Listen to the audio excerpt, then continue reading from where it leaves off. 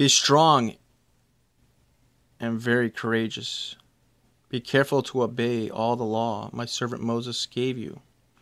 Do not turn from it to the right or to the left, that you may be successful wherever you go. Do not let this book of the law depart from your mouth. Meditate on it day and night, so that you may be careful to do everything written in it.